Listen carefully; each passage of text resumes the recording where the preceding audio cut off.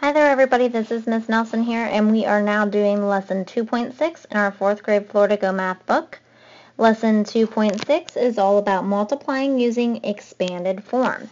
So we're going to take what we know from Chapter 1, where we learned how to write numbers in expanded form, and put it together with what we learned in our last lesson about the distributive property to help us solve multiplication problems where we have big numbers like 143.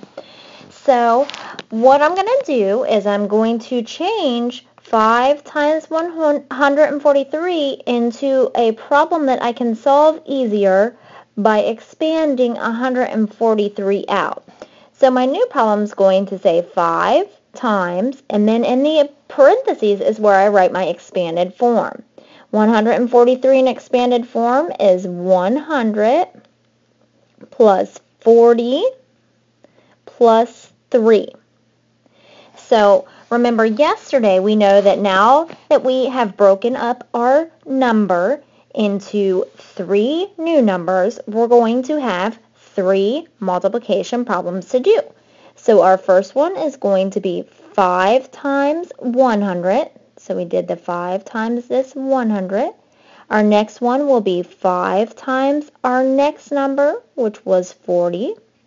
And then our last problem will be 5 times our last number, which was 3.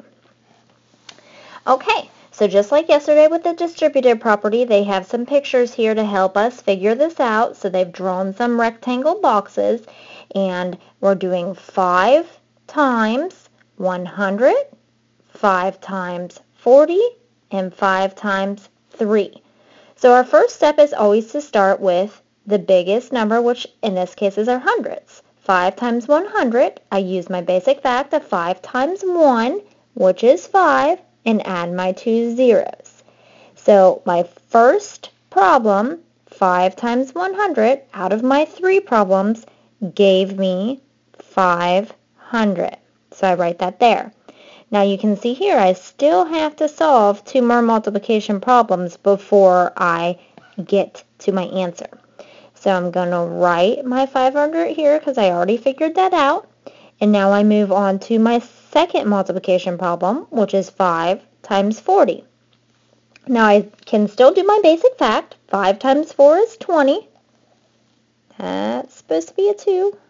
And add my extra 0. So I now know 5 times 40 is 200. So here's my 500 from my first problem.